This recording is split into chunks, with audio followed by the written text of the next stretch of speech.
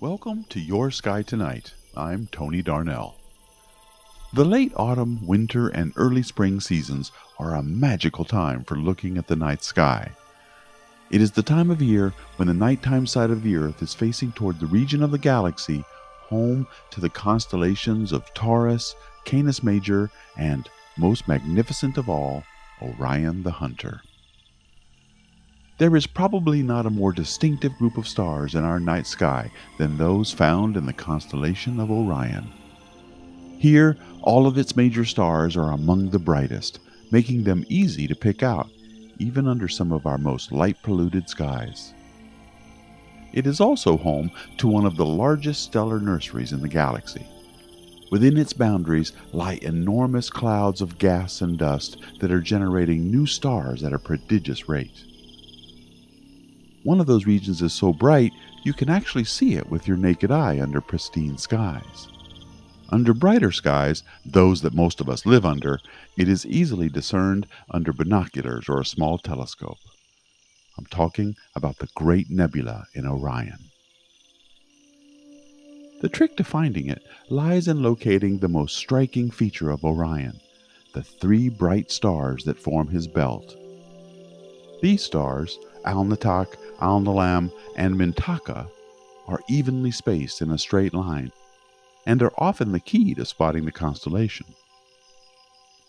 Once you've found Orion's belt, you are just a small step away from spotting the nebula.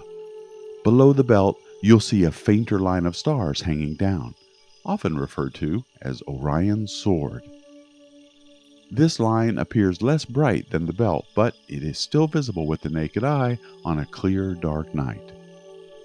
At the center of the sword, you will notice a small, cloudy patch of light. This glowing spot is the 42nd object listed in Messier's famous catalog, the Orion Nebula, a massive stellar nursery where new stars are born. Under ideal conditions, you may be able to see the Orion Nebula with just your eyes as a faint blur. But using binoculars or a telescope will reveal much more detail, especially in the central region known as the trapezium.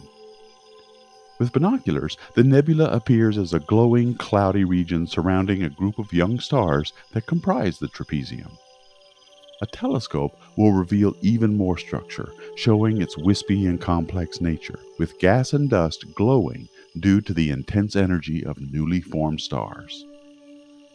The Orion Nebula is located about 1,400 light-years from Earth and is the closest region of massive star formation to Earth. It's part of the Orion Molecular Cloud Complex, a larger star-forming region that also includes the famous Horsehead Nebula.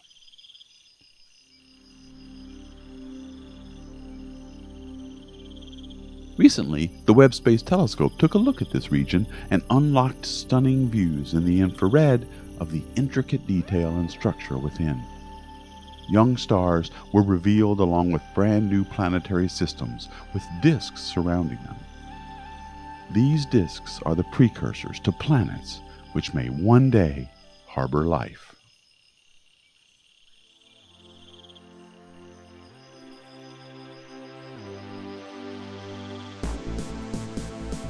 Your Sky Tonight is produced by Deep Astronomy. If you would like to see more of this kind of content, please consider becoming a member of this YouTube channel. Thank you.